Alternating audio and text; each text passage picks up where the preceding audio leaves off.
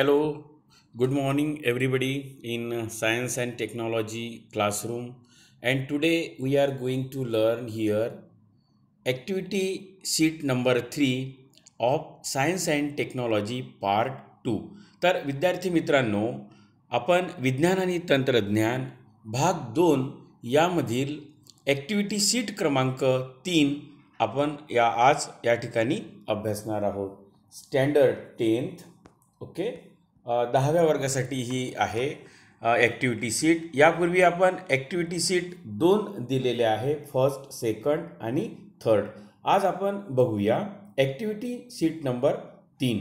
Okay, आपल्याला माहिती आहे science and technology part 2 marks 40 असतं आणि याचा टायमिंग जो आहे तो 2 तास आहे. ओके, मग क्वेश्चन नंबर 1 जो असतो 1A, ओके, म्हणजे क्वेश्चन नंबर 1 5 विभागामध्ये विभागलेला आहे आणि याला एकूण 10 मार्क्स असतात. तर प्रश्न क्रमांक 1 जो आहे त्याला 5 मार्क्स असते. म्हणजे यामध्ये 5 प्रश्न असतात क्वेश्चन नंबर 1A मध्ये आणि प्रत्येक प्रश्नाला 1 मार्क्स असते. Fill in the blanks and rewrite the sentence. आपण रिकाम्या जागा भरून ते वाक्य पुन्हा लिहिणं अपेक्षित असते. रिकामी जागा या ठिकाणी दिलेली आहे. Acid is use in the production of monosodium glutamate. मग त्याला ॲजिनोमोटो म्हटले जाते. मग कोणतं ॲसिड आहे की जे या मोनोसोडियम ग्लुटामेटमध्ये यूज करतं? तर एल ग्लुटामिक ॲसिड. कोणतं ॲसिड आहे ते? L ग्लुटामिक acid. म्हणजे हे बी जे ऑप्शन आहे तो करेक्ट आहे. म्हणजे आपल्याला सुरुवात करावी लागेल. L ग्लुटामिक acid is use in the production of sodium glutamate. Okay, त्यानंतर दुसरा प्रश्न आहे bat is included in which class. Bat जे आहे वटवाघूळ कोणत्या वर्गामध्ये येत आहे, कोणत्या क्लासमध्ये येतं? मॅमेलिया, ज्याला आपण सस्तन प्राणी असं म्हणतो आहे, या वर्गामध्ये ते मोडत असते. त्यानंतर तिसरा प्रश्न या ठिकाणी आहे the solar cells R made up of semiconductor. मग कोणता सेमीकंडक्टर मटेरियल आहे की ज्यापासून सोलर सेल्स बनवतात? तर तो आहे सिलिकॉन. ओके, मग आपल्याला वाक्य पूर्ण लिहावं लागेल. The solar cells R made up of semiconductor silicon. Okay, हे आपण या ठिकाणी समजून घेत आहोत मित्रांनो. त्यानंतर चौथं या ठिकाणी प्रश्न आहे. प्रश्न पहिल्या ए मध्ये Sundarban sanctuary of waste Bengal is reserve for tigers. Okay, टायगरसाठी ते रिझर्व आहे. त्यानंतर पाचवा आहे transfer of information from molecule of DNA to mRNA is called transcription. Okay, तर आपण 5 या ठिकाणी जे प्रश्न होते क्वेश्चन नंबर 1A मध्ये ते आपण या ठिकाणी त्याच्या उत्तरासह स्पष्ट करून मित्रांनो आपल्याला सांगितलेलं आहे. त्यानंतर क्वेश्चन 1B जो असतो तो आयडेंटिफाय द को रिलेशन, सहसंबंध ओळखा असं त्याला म्हणतो आणि याला 2 मार्क्स असतात.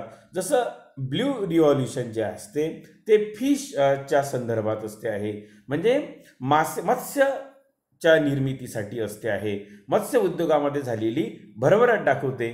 तर डेअरी जे आहे हे काय दाखवते आहे? मग डेअरीचा जो रिलेशन आहे तो येणार या ठिकाणी व्हाईट रिव्हॉल्युशन. काय येणार आहे? White revolution. व्हाईट रिव्हॉल्युशन येणार आहे. ओके, या पद्धतीनं. त्यानंतर सोमॅटोस्टॅटिन जे असतं ते डॉर्फिझमच्या साठी हे असते, डॉर्फिझम येत आहे त्यामुळे. मग इन्सुलिनमुळे कशाचं हे होते? तर इन्सुलिनमुळं डायबिटीज, डायबिटीज. ओके, तर या पद्धतीनं आपल्याला हे पूर्ण वाक्य लिहिणं अपेक्षित असते. एका याला 1 मार्क्स असतं. त्यानंतर क्वेश्चन नंबर 1C मध्ये आपण बघतो आहे की मॅच द पेयर. मग युरेनियम जो असतो, युरेनियम हा न्यूक्लिअर पॉवर प्लॅन्टमध्ये वापरतो म्हणून ऑप्शन याचा डी राहणार. कोल थर्मल पॉवर प्लांटमध्ये वापरतं. विंड इलेक्ट्रिसिटी आहे आणि वॉटर रिझर्वायर पासून हायड्रो इलेक्ट्रिक पॉवर प्लांटमध्ये तो म्हणजे अशा तो प्लांट तयार होत असतो.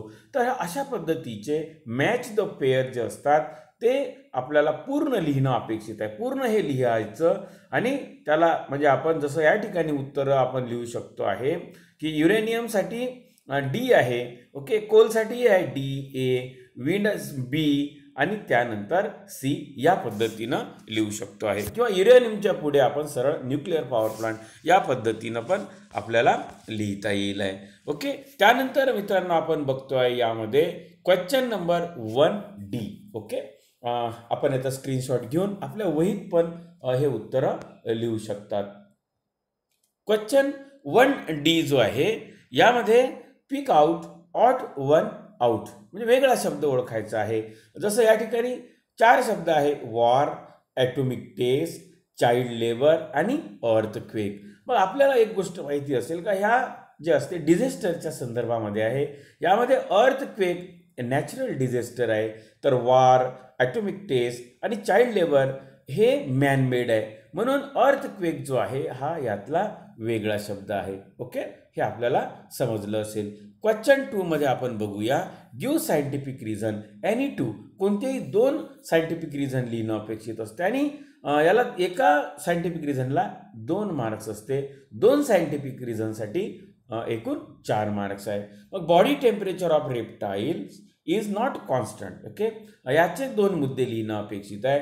Wind and solar energy R called renewable.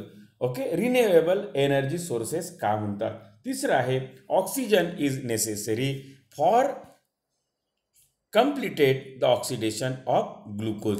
Okay, मग याचे सुद्धा 2 मुद्द्यावर आपल्याला हे सायंटिफिक रिझन्स लिहिणं महत्त्वाचं असते. क्वेश्चन 2A 4 मार्क्स आहे आणि क्वेश्चन 2B जो असतो 6 मार्क्ससाठी असते. म्हणजे याचा अर्थ असा होतो की यामध्ये 3 प्रश्न सोडवणं अपेक्षित असते आहे. यामध्ये प्रश्नाचे वेगवेगळे प्रकार पण असू शकत आहे. ओके, प्रत्येक प्रश्नाला 2 मार्क्स आहे. Complete the web diagram. या ठिकाणी व्हिटॅमिन्स चे एक वेब डायग्राम आलेली आहे आपल्यासाठी. एक फॅट सोल्युबल व्हिटॅमिन्स असतं आणि दुसरं असतं वॉटर सोल्युबल. फॅट सोल्युबल आणि वॉटर सोल्युबल. मग वॉटर सोल्युबल कोणत्या इथे दिलं आहे, बी आणि vitamin C R the water soluble. मग फॅट सोल्युबल कोणते राहणार आहे, ए, डी, ई आणि के. म्हणजे अशा पद्धतीनं हा 2 मार्क्स आपल्याला पूर्ण करायचे असते. यामध्ये write the connecting link of पेरिपॅटस and lungfish. एक याचं कनेक्टिंग लिंक लिहिण्यासाठी आपल्याला 1 मार्क्स आहे. Complete the food chain. या ठिकाणी फूड चेन आपल्याला कंप्लीट करायचे, याला पण 2 मार्क्स आहे. जसं ग्रीन प्लांट आहे, green plant grass hopper, grass hopper frog, frog snake, snake to eagle आणि eagle to fungus or micro organisms. या पद्धतीनं ही फूड चेन आपल्या पेपरमध्ये कंप्लीट करणं अपेक्षित आहे. Which physical problem arises due to excessive use of mobile phone. मग जास्त अतिरिक्त मोबाईल फोनचा वापरामुळं कोणते प्रॉब्लेम्स तयार होतात ते लिहायचे आपल्याला. 4 problems. What is DNA fingerprinting, any two uses. DNA फिंगरप्रिंटचे आपल्याला 4 युजेस लिहिणं, 2 युजेस लिहिणं अपेक्षित आहे आणि DNA फिंगरप्रिंटिंग म्हणजे काय, याला 1 मार्क्स आहे. ओके, त्यानंतर आपण बघूया question number 3. Okay, question number 3 हा प्रश्न आपण या ठिकाणी बघूया. Answer the following any 5. कोणतेही 5 प्रश्न यामधले सोडवणं अपेक्षित आहे. प्रत्येक प्रश्नाला इथे 3 मार्क्स आहेत. ओके, म्हणजे मिनिमम 3 पॉईंट लिहिणं अपेक्षित असते आहे. 5 प्रश्न सोडवायचे आहे. 5 तिरी 15 मार्क्स आहे. सर्वात मोठा प्रश्न आपल्या प्रश्नपत्रिकेतला. What is phyto remediation, right 4 examples. Phyto म्हणजे प्लांट, म्हणजे कोणते वनस्पती या जे पॉल्युटंट असतात ते त्यापासून आपलं म्हणजे पॉल्युशन कमी करण्यासाठी काम करतात. 4 एक्झाम्पल आपल्याला पाहिजे आहे. फायटो पॉल्युटंट म्हणजे काय, फायटो रिमेडिएशन म्हणजे 1 मार्क आणि 4 एक्झाम्पल 2 मार्क, 3 मार्क्स असे लिहिले. How does the bread become spongy. Bread फुगीर का असते आहे, त्याचे 3 आपल्याला त्याचे स्पष्टीकरण द्यायचं आहे. 3 मार्क्स आहे. Draw a level diagram of modern landfill site जे असतं त्याची डायग्राम आणि त्याला नाव देणं अपेक्षित आहे. 3 मार्क्स आहे. Write the classification of pigeon and dolphin. जसं किंगडम आहे, किंगडम ॲनिमली आहे, सब किंगडम आहे. ओके, कॉर डेटा असेल, फायलम म्हणजे या पद्धतीनं आपल्याला क्लास कोणता आहे, जसं पिजन एव्स क्लास आहे, डॉल्फिन मॅमेली आहे. या पद्धतीनं त्यांचं क्लासिफिकेशन लिहिणं अपेक्षित आहे. 2 प्राणी आहे या ठिकाणी पिजन आणि डॉल्फिन दोन्हीचं या पद्धतीनं क्लासिफिकेशन लिहिणं प्रत्येकाला 1.5 मार्क्स म्हणजे 3 मार्क्सचं आहे.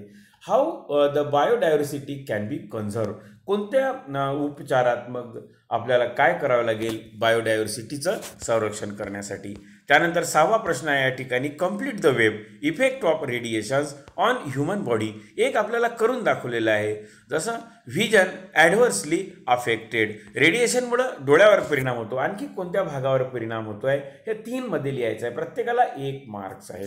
Draw diagram of LS of flower, show mail and female part in flower. म्हणजे आपल्याला जास्वंदीच्या फुलाचं आपल्याला एलएस ऑफ स्ट्रक्चर एक काढायचं आहे, त्याचा उभा छेद घेतलेलं आणि त्यामध्ये मेल पार्ट आणि फिमेल पार्टची नावं आपल्याला लिहायची. याला 3 मार्क्स आहे. 1 मार्क डायग्राम काढणे आणि 2 मार्क्स नाव देणे आहे.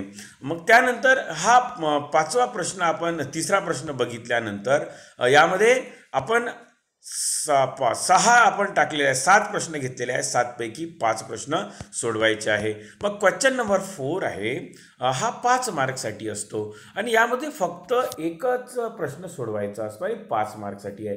Write the crab cycle process of energy production through aerobic respiration, fat, protein and carbohydrate. हा सोडवा जो आपल्याला सोपा वाटेल तो आपण सोडवण्याचा प्रयत्न करावा. Menstrual cycle, what is menstrual cycle and describe in brief, किंवा structure of disaster management authority from national level two village level. या पद्धतीनं जे आपल्याला इझी वाटणार ते प्रश्न आपण सोडू. तर विद्यार्थी मित्रांनो, आतापर्यंत आपण जवळपास या ठिकाणी मी उत्तरं पण या ठिकाणी काही प्रश्नाची उत्तरं देण्याचा पण प्रयत्न केलेला आहे, ते पण आपल्या पुढे या ठिकाणी आहे. तर विद्यार्थी मित्रांनो, आतापर्यंत आपण 3 प्रश्नपत्रिका ज्या आहे विज्ञान 1 साठी आणि 3 प्रश्नपत्रिका विज्ञान 2 साठी आपण तयार केलेल्या आहे. या प्रश्नसंचाचा उपयोग ही एक प्रकारची क्वेश्चन बँक आहे आपल्यासाठी. या प्रश्नसंचाचा उपयोग नक्कीच आपल्याला होईल.